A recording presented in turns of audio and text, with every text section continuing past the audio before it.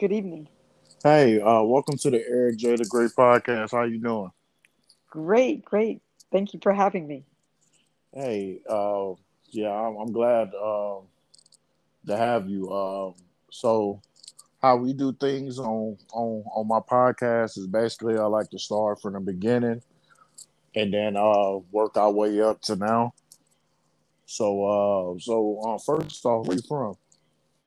Well, I've lived in Puerto Rico 31 years, but I was originally from New York, lived in other Caribbean islands, the Virgin Islands, and lost everything in a hurricane and floated ashore to Puerto Rico.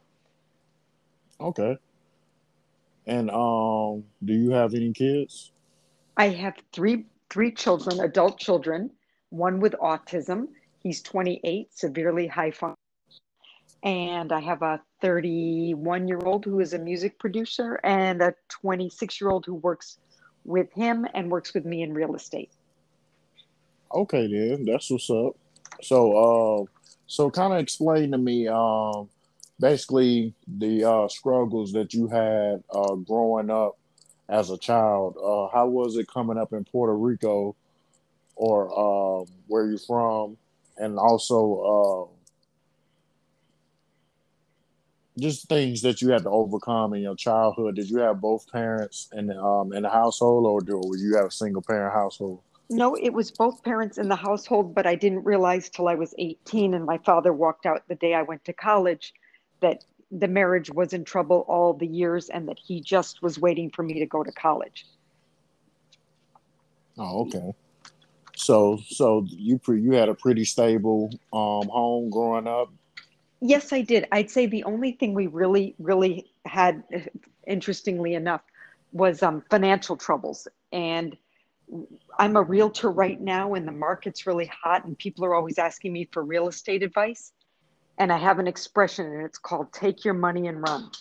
It's the greedy ones, it's the people holding out, it's the people that are over leveraged that are going to lose.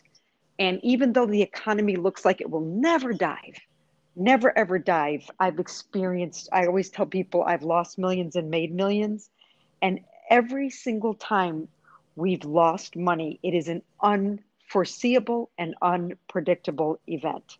You can't predict a pandemic. You can't predict a mortgage crisis. You can't predict, a hurricane. That better to be safe. Okay. So growing up in your parents, did you have anything as far as bullying or anything outside of the home that you had to overcome?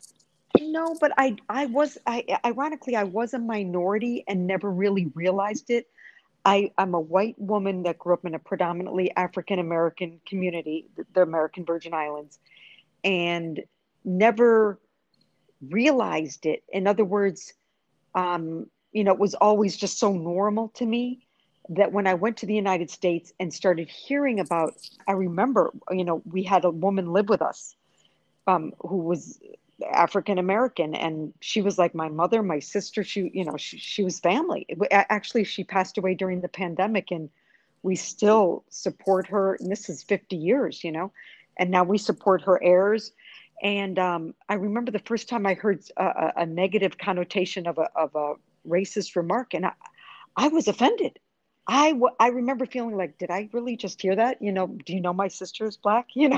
I never experienced it because it was just normal to me that we lived on an island where everybody was accepted for who they are and not necessarily the color of your skin.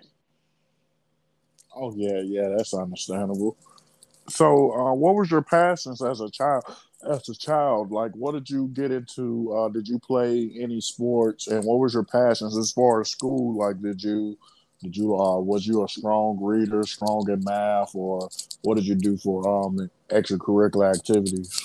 You have asked such an incredible question because I was accepted to Georgetown University and I'm not smart. And I'm not being belittling myself. I really never could get academics. I would study, I would highlight, I would outline, and I was a strong C student. The reason I got into Georgetown is they take people from all parts of the world. So I happened to fill a quota. I didn't go because we couldn't afford it.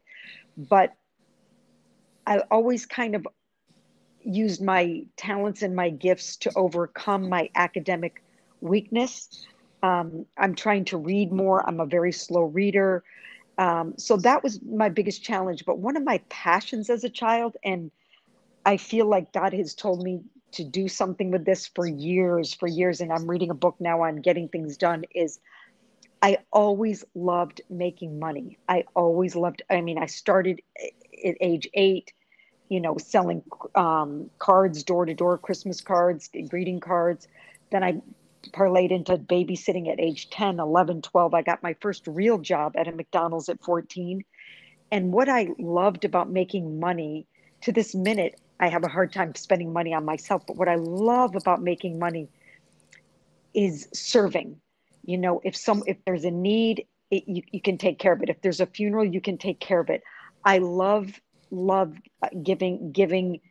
I've bought people houses. I've bought people, just taking care of medical bills, giving people huge amounts of cash when they're in trouble.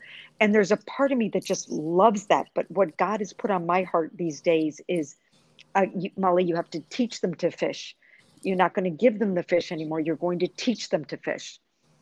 And something, Eric, these days with the power of the internet, anybody with an idea can make 1,000 a week. Yeah, yeah. Especially with the pandemic, because the pandemic really undercovered the real go getters. Like, because you had to be real creative on if you had a business or anything that you had going, and it was smooth sailing before the pandemic, and the traffic is kind of slowed down because people staying at home or people just going to work and going straight home. They not just bouncing around and interacting with people like they would usually do in a normal situation. So if you was a entrepreneur that never thought outside of the box, then the pandemic really challenged you to get creative on how you could still uh, generate the same type of income without losing any traction. Something, I look back on the early days of the pandemic and I call them the best days of my life. Meaning, we all have all these things bombarding us. We have weddings to go to, we have dinners to, we have business appointments. We have to go, go, go, go, go. And this was a forced time to reflect on your life, to learn how to work smart and not hard. I worked on my phone most of the time, and it just taught me that we don't have to go, go, go. And one of the things I take away from it is I'm a realtor. And anybody that ever wanted to see a house, I'm like, okay, right now, right now. It kind of that fear that if I don't show it to them right now, they're going to get something else. And now I work every single day from 10 a.m. to 2 p.m. And I tell all my clients, I have time available between 10 and 2 tomorrow. What time is good for you? 94% of the time. I mean, there's a real rare one that says, well, I can't, I have to do it after work, and I accommodate them. But what I'm saying I learned to control my time. Yeah, time is the most important asset of anything that you do in life. Like a lot of people value money, but time is the most important, more important than money, just because you don't know how long you're going to be here on this earth. So you have to maximize each day because you never know what can happen. That's right. And one of my passions is faith, because we do so much, Eric, out of fear. We do so much. We don't even realize how much we do out of fear. I'm going to give you this example of this one young lady. She's dynamic preschool teacher, dynamic. She's not even 30 years old. She's 27. And they weren't paying her not even maximum $1,000 a month. The girl couldn't move out of her home. The government was giving a $35,000 incentive to teachers to buy a house. She couldn't even utilize the money because she didn't have the rest of it to buy the house, to buy anything. And she just quit her job, and her mother went ballistic. Her mother's my very good friend. Are you nuts? Your health insurance, your health insurance, your health insurance. Well, this little girl went and bought private health insurance, went on the road with a friend, and now she's a social media manager. And her health insurance is fortunately very super inexpensive in Puerto Rico. It's $150 a month. So you were going to sacrifice the best years of your life for an insurance plan?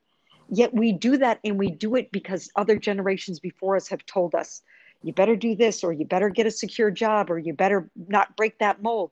And it takes a strong connection to yourself and to God to say, you know what? I'm going to break free. I'm not going to live miserable. And my son did it. My son did it. He didn't, I say he's successful because he didn't listen to me. None of my boys went to college.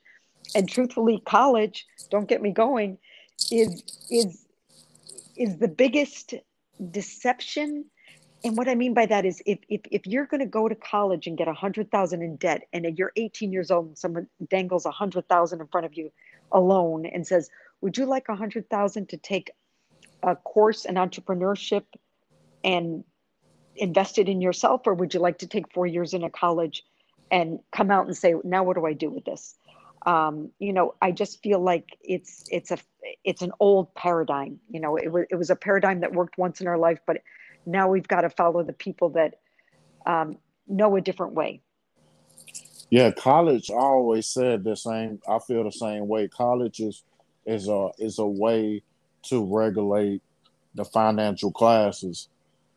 Because if you think about it, the average degree, if you want to make good money, at least six figures, you're gonna be 100 or 200,000 in debt, and then coming out, you're not going. It's not a guarantee that you're gonna find a job straight out unless you go to medical school or you at a good law school.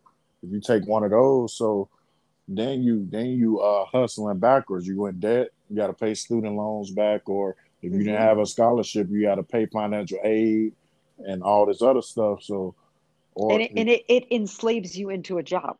It enslaves you into a job so that you don't have time to dream. You don't have time to create because you're under the, like, notice, I don't know if now that I'm in my 60s, I see it more than ever.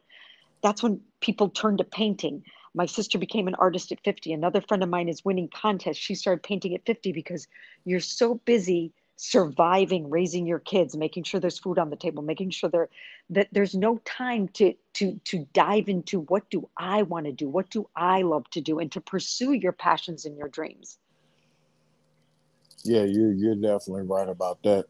So the transition into I know I was reading into your book, and what made you get into wanting to write a book, and just basically why did you pick to make a book about the God of the impossible? Like, why did that have a strong? Why do you have strong feelings about that?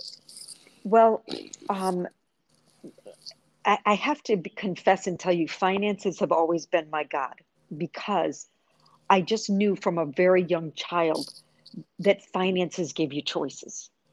And so to give you a little bit of history, where this the book came from was, when I was a child, my father was a multimillionaire. He built buildings, he was a developer.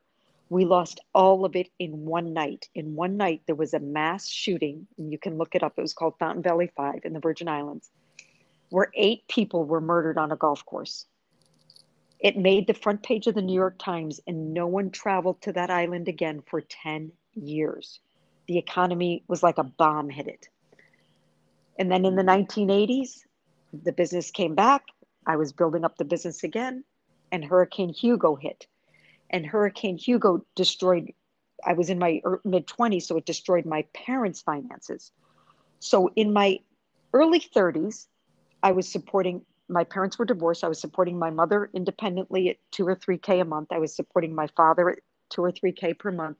And I had a son with autism that was costing my family about 4,000 a month. So I had to make 6 to 8,000 a month just to support my loved ones. Now you can see where my passion for money comes from. I love to help and I love to give. And so I had built it up and bought several properties when the mortgage bubble hit. And I always said I always was good at starting from zero. The mortgage bubble had me starting from a negative 1 million. Mm. I was actively in church, praying, believing, declaring. I never got government assistance, not because of pride, but because I always believed. And I had many, many, many miraculous stories. A mysterious $7,000 check arrived in the mail from an old college friend that said, I've heard about your troubles because a friend of mine invited me to a college reunion. And I burst into tears and said, I can't. I can't. You know, my kids are sleeping on air mattresses. I have nothing. And then once I could go to the reunion, I said to myself, I said, I don't want to go to the reunion. How do I graduate from college and tell everybody I have no money? You know, I'm a disaster. You know, the shame kicked in. So I realized I'm not how much I earn. I'm not my profession. I am who I am. And I went to the reunion and I had a great time. Now getting to the book. We lost it all. I had a son hospitalized from hunger, no money in the house. And my pastor was preaching on order my steps, guide my steps. So I put the phone down in front of me and I prayed, order, guide my steps, God. I'm a realtor without a car. My car had been repossessed. Order my steps. Well, within seconds of that prayer, my neighbor was screaming, screaming, screaming. I thought she was being raped. I ran down. I lived on a third floor. She lived on the first, and she was holding her dead child. Now, the book is about the series of the uncanny circumstances. It's a 32-page book that took me 10 years to write because you can't explain the supernatural. You can't explain the supernatural. I grab the dead child. I start to run with the dead child through a series of very uncanny events. It's so uncanny, I'll give you one of them out of about 10. A police officer helped us. Police station is near my house. He ended up taking the baby to the hospital. We went to thank that police officer, and they went in the records and they said there was no man on duty that day. It was a female officer. We're like, well, a man officer was, because we wanted to say thank you to him. And that was just one of the very uncanny things. And what the Lord showed me after this, because the baby came back to life after being declared dead through a little twitch here and a little twitch there, came back. It took a village for this baby to survive. I don't want to get into the story because not because you won't read the book, but I don't want to give it not in order. And when I was driving to the hospital to check on the baby, God said to me, if your car was not repossessed, the baby would be dead. I was the only neighbor home. She was in the house. The baby had drowned in the bathtub. And she was in the house with a 3-year-old and a 1-year-old. And the 3-year-old had pushed the 1-year-old under the water. And she couldn't move. She couldn't move because she had the 3-year-old in the tub and she had the other baby dead in her arms. And there was about 5 of us. One woman gave CPR and the baby came back to life. But what it taught me more than anything is you can't present any challenge to me. There's no challenge too big for God. But what people don't understand is you have to believe. You know, I had a guy call me the other day. He's 59. He's overweight. His wife is leaving him for a younger man. And he's like, Molly, there'll never be another person for me. I'm 59. I'm overweight. I'm unattractive. I was like, you don't understand. You don't understand how God can change things, how God can rearrange circumstances. I've seen a dead baby come back to life. I've seen it. I've seen praying and believing and declaring after the doctor looked at me in my eyes and said, we regret to inform you this baby is already dead. What you're seeing now is the baby's twitching, but the kidneys have already failed, the organs are already dead, and this is just a typical process. And I was with a friend that I had called to the hospital, and she said, Molly, you don't understand, because it was a translation involved. The doctor was speaking English and the lady only spoke Spanish. I couldn't translate.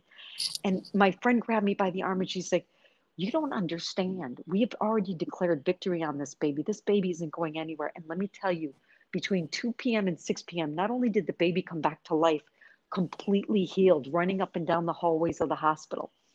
And when you see something like that, I mean, I still shake, my eyes water, my body starts when I start talking about this, because it's a story that happened in 2007. And when I tell it, I see it, I feel it like it happened yesterday. Yeah, that's deep. I Yeah, that's real interesting. I haven't got a chance to read it, some of it, but I have a lot of books on my phone, so like I read when I get like idle time. Sometimes when I'm sitting at home, so I'm going to finish the book just to see because I like the title of the book. Like I like anything dealing with God, so that what really caught me when I first looked at it on Amazon. And there's no such thing. When Val and I did that you're calling me from that meeting, I never, or I forced myself never to look at the numbers. Oh, there's 6 people on, there's 8 people on, there's 10 people on. We are so caught up in what our weight is and how many followers we have and how many likes we have and how many comments we have. Whereas that, I remain, try to focus on the irrelevance of it. What's relevant is what our daily connection is with God and who God puts in our path just for that day, that we don't have to minister to thousands in big arenas, that God can use you just one on one. Okay, so as far as how long has this? When did you publish this book, and do you have any other books that's out? No, the next one I'm working on is 101 ways to make money. I'm trying to say it more eloquently, because I just think that especially children and teens need to realize they have gifts and talents, and that when we're soaked up in a phone all day, I don't know about you, but sometimes I'm ashamed. I get my thing on Sunday morning. It says your average time is 10 hours a week, 10 hours a day, 10 hours a day on a phone. And we can justify that's for business. I'm listening to music, I'm exercising, whatever, whatever. But when we can learn to generate income online, such as write a book or write a class and put it on out school, when we generate income, my mother, I'm trying to work something with my mother who's in her 80s.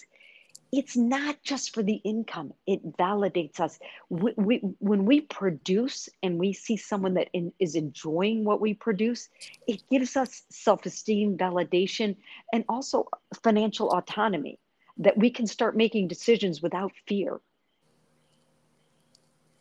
Yeah, that's very true. Do you have a expected release date for the next book? And without telling too much, what is the next book based around? It's going to be based about ways that teens and young adults and people without much of an education can make money. We have a story here in Puerto Rico where a couple came to Puerto Rico and didn't speak Spanish. And that was one of my excuses when I first got here. Oh, well, I can't work. I don't speak Spanish. They started a cleaning company. They started cleaning houses. They started cleaning apartments. They started cleaning till they got government contracts for big buildings. When you put passion into anything you do, you will see that you will get recommended and referred, and you can make a full-time living from it. Yeah, yeah. I just find it like anybody. I interviewed Randy. He I think that was about 2 months ago. He's an author too, because I know Valerie. He be working with Valerie too, and I'm real intrigued because I don't run into a lot of people that writes books. Like I know music musicians and stuff like that just because I do security for executive security and security for celebrities on the side. So I run into those type of people all the time, but it's rare you run into somebody that they can write a whole book because I feel like that don't the art of writing a book don't get shared on enough as far as like appreciating first off Well, how difficult it is because you know, there's a lot of people. I feel like a lot of people that become successful authors, just like with your background, wasn't a big brainiac. You know what I'm saying? Like it just like it came natural to them and it's authentic. Well, everybody has a book inside of them. And Valerie, there's no greater person that I have ever met that can extract that book from you. And that's Valerie. And the reason people are hearing about my book is I hired Valerie Adams because I didn't think it was done. I didn't feel like it was significant. I didn't feel like it was enough. I felt like it should be a longer book. It should be in more educated, more, I just didn't feel it was done. And she read it and she said, "What are you talking about, Molly? That book is done." And she's the greatest cheerleader, the greatest connector. And you have a book inside of you. You have amazing interview skills. You make me feel very relaxed. You make me feel authentic, important. You could just do a whole series on how to interview, and she can extract that from you. Oh yeah, yeah. I know. Just to give you a little bit about my background, I'm from Birmingham, Alabama. I stayed there for most of my childhood, and I graduated from Addison, Alabama. And I joined. I was in the military for 8 years. I got medically retired out of the military June of last year, and been in Afghanistan twice. I was special forces for 4 years. Wow. So I was like the top of the top as far as elite soldiers. I jumped out of airplanes, rappelled out of helicopters, had the same training as a Navy SEAL as far as hand fighting styles and marksmanship with weapons. And I've been doing security for high profile people for 2 years now.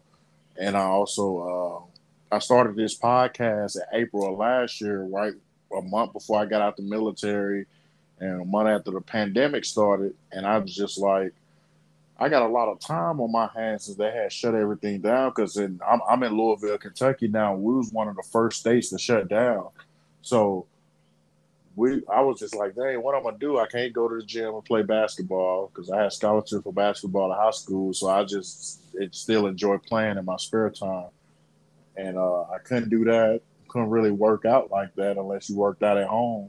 So I was like, man, let me just start a podcast. And I did start it with a friend, but uh, that didn't work out just because he didn't want to put the effort as far as promoting. It wasn't that personal, but I just wanted to do it by myself, and I just kept on with it. I interviewed a couple music artists and a couple people, a couple things I like do real topics too. Like my two most popular topics right now is one I did on fake friends, and one I did on gender roles and relationship. That was on the same episode, and then I did police brutality. That episode got so powerful that they put one of my friends off the episode because I guess he was talking about something. He was talking about something from the NCAACP what they had to do with Malcolm X, and it got so X-rated. It was stuff that I didn't even know that they put him off the episode, and I couldn't even put him back on. I was trying to send them links to get back on. They would not let him back Wow. on. So Wow. that's how I know like people be listening to our conversations. But I talk about real stuff. We talked about. I don't talk about politics as much, but we did uh, dig into it when it was just kept getting put in our face when Trump was getting out of office.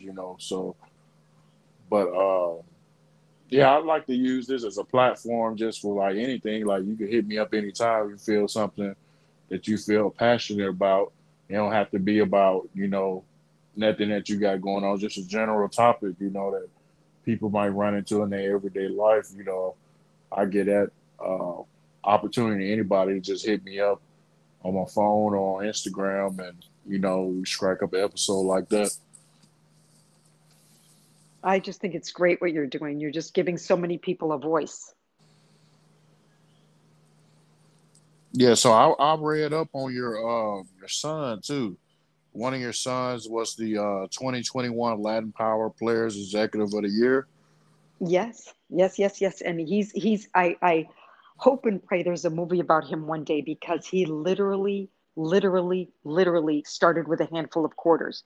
He started his same business when I told you that, I had a son hospitalized from hunger. He wasn't the one, but he paid his own school. How he got started was he threw parties at like $10 a ticket to pay for his school, and he'd get a band, and he just knew that we couldn't provide anymore, and he had to start providing for himself. And that's how he, um, at age, he's as early as 14, 15, 16, he started going to the studio and going to the studio.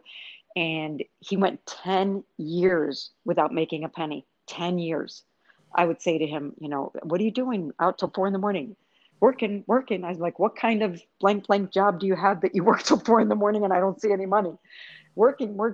So it was 10 years of complete and utter grind from age 14 to about 24. And then he connected with the number one Latin artist. And he wasn't the number one Latin artist at the time. He was a bagger in a grocery store. But he heard his music and liked his name and was off to the races. And, really had their first huge success in 2017. So they've grown very, very rapidly. Yeah, that is And sick. Oh, what yeah, is it's your? amazing. And one of the things I love to say about him is more, I'm more proud of how he handles success than his success. He's very humble. He's very generous. He's very kind. He's very empathetic. I mean, he's just a really wonderful person. Yeah, you rarely run into people like that because anybody, you know what I'm saying, not to make it financial, but you know, anybody you hand them $1 million and they just come into an a-hole and get real arrogant and forget where they came from, forget when they only had $10 in their pocket. Yeah, So I think he just saw us suffer for so long that I told him the other day when he was telling me about another deal he's making. I looked at him right in the eye and I said, that's God, right? He says, I know. And he he's just, yeah, like you said, he doesn't forget where he comes from, and he really manages not to get just caught up in that, all that. And he's smart. I mean, they're smart. Maybe it's just a new generation. They like to do investments and they like to do deals, and it's all about building and growing. yeah, I would have to say, I'm pretty sure you had time to reflect on this, but I'm pretty sure, for him to get that level of recognition, his your work ethic have had to rub off on him, watching as he was growing up as a child, watching all the stuff that you was diving into, for him to be that persistent for 10 years without making a penny. A lot of people can probably go a couple months without seeing some results before they start trying to uh, Yeah, dig into something else. But you have to be real persistent and have real determination about and belief in yourself for you to go that long knowing that, hey, yeah. this is gonna work. His father's from the Middle East. I'm originally from New York, raised in the Caribbean, and he lives in a Latin country. So he has Arabic blood, he has American, Irish, and I feel like those cultures all kind of melted together in him. And he has an uncle who always said to him, "You're not Latin, you're not Puerto Rican," because he's American born in Puerto Rico. And yet this kid, he is, his award is Latin executive. He's completely Latin, but he can be thrown anywhere and assimilate into the environment. And it was just, as we say, the perfect storm. And that this is a very important point, Eric, that I'm really glad you brought up. We lost everything in Hurricane Hugo in the American islands, the Virgin Islands. I was pregnant with Noah, and how he got his name was making it through the storm, because we were suddenly relocated to Puerto Rico, and we named him Noah because my friend stayed in the Virgin Islands and her baby passed away, was born in a tent. So he got his name for making it through the storm. And I had 600 people at my wedding in the Virgin Islands. Came here, didn't speak the language, couldn't work. I was pregnant. Worst year of my life is when I opened the Bible, and God became my best friend. And he said to me a year ago, "Mom, I'm so glad Hurricane Hugo happened." Now we're talking about the worst and darkest period of my life. And he said, "Because if it hadn't, we wouldn't have relocated to Puerto Rico and I wouldn't have what I have today." So that's where I say about God of the impossible, Romans 8:28, all things work together for good for those who love the Lord, that you can bring anything my way. And I know that I know that I know that things will work out for the good. But as I told you from the beginning of the podcast, you have to believe. And you talked about his dream and working it for 10 years without any results. He counsels his friends all the time who they're depressed, they're discouraged, they're mad. And he said, Mom, I'm amazed at how many people don't know what they want. Like he wasn't going to let anything stop him. He knew what they want. But when he asks his friends, what are your goals and dreams? They don't know. Yeah, yeah. A lot of people just go through the motions, and Mm-hmm. a lot of people, which is kind of like I would say a percentage of it is into, how our world is set up with this social media. A lot of people spend their time seeking validation from people on social media that don't even know them personally. That's it. It just soaks up a lot of the time in their day, and they can't invest other time into improving themselves. So, and they or finding out, what they want to do, what they do in their life or future goals. So, I can see how that can happen. But as far as you don't have a target date for your next book, right? It'll be out before Christmas. The goal is December 1.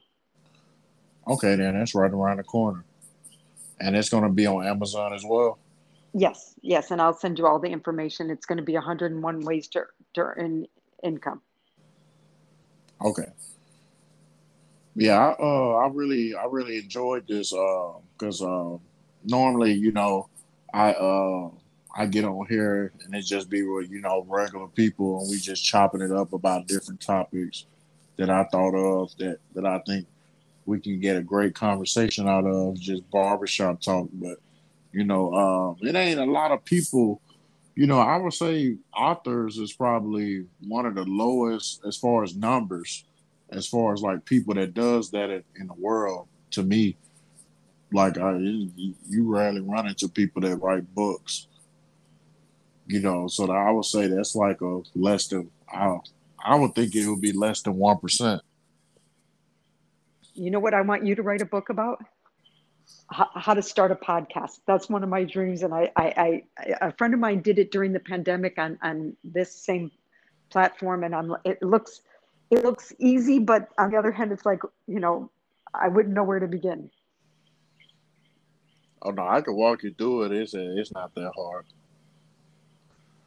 because the app that I do, they sponsor it and they distribute it on 10 different platforms.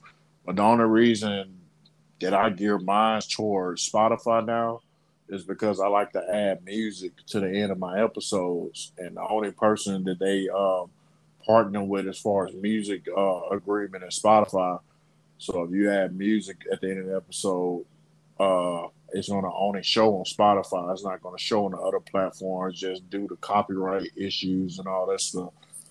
So yeah, yeah, it wasn't that hard, I found this app on Facebook. I was just scrolling one day because I look at podcasts all the time. I look at the Breakfast Club, Secret to Success podcast with Eric Thomas, that motivational speaker.